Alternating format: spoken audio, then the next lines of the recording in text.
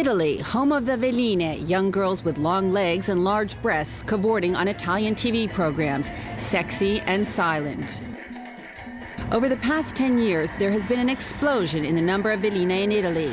The most famous Veline are the blonde and the brunette on the Italian nightly news program Striscia la Notizia, the news slithers, that appear 6 days a week on one of Prime Minister Silvio Berlusconi's channels. In a new film, Videocracy, a camera crew went behind the scenes and filmed the Veline training. Veline are TV showgirls. They're not allowed to speak. Their place is at the side of the host, standing in what is called the Veline position. Ilaria Cervelli participated in a television program called Donna Avventura. You can just accept it, because if the television is based on this kind of thing, unfortunately you can't do anything, because if you're not attractive, then people don't watch TV. So I think it's our culture that is a bit strange.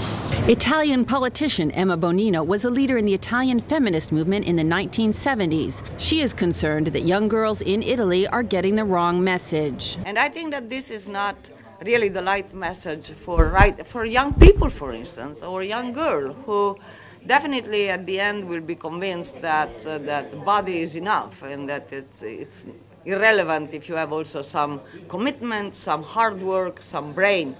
Berlusconi is credited with bringing the Veline culture to Italy through his multiple TV channels.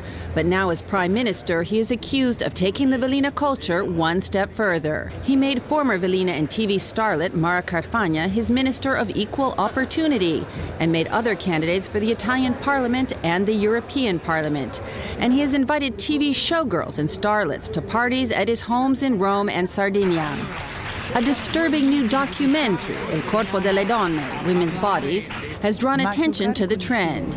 Despite the recent backlash against the Veline culture in Italy, thousands of young girls still dream of becoming Veline, and teenagers and young women flock to competitions held around the country to select the future showgirls. Trisha Thomas, Associated Press, Rome.